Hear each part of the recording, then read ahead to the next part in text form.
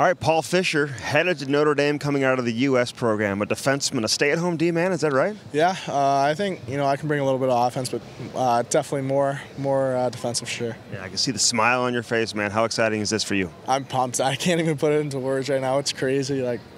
Obviously to be drafted by an organization like the Blues is awesome, but yeah, it's crazy. Even for a Blackhawks fan. You grew up a Blackhawks fan, right? But you're from Chicago, so people are going to understand that. Yeah. Who was your favorite player growing up?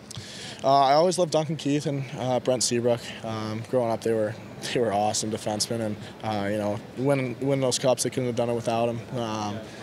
So yeah. Yeah, those guys aren't bad. All right, tell us about your game. What do you bring to the table? Yeah, I think I'm a 200-foot defenseman that can, really affect both sides of the puck well, and I'm a good skater with good hockey IQ, good first pass. You grew up playing for the Chicago Mission. I'm curious though. You get to the draft, right? You spend all this time. You get to the 5th round. Are you just waiting eagerly for your name to be called? What are your thoughts there? Yeah, I was pretty eager there. I actually felt pretty good about the Blues there. Right when it got passed, I don't even know who it was.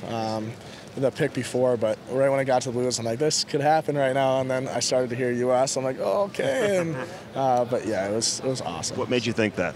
I had an interview with them at the Combine, and they were awesome. I felt like I connected with their staff really well, and I just really liked them as people, and everyone there was awesome. So I just thought it was kind of a good connection.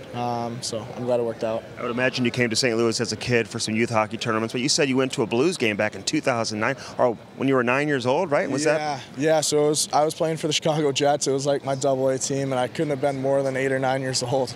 And I just remember, Blues, their atmosphere was crazy, and there was this guy sitting in front of us. I don't know.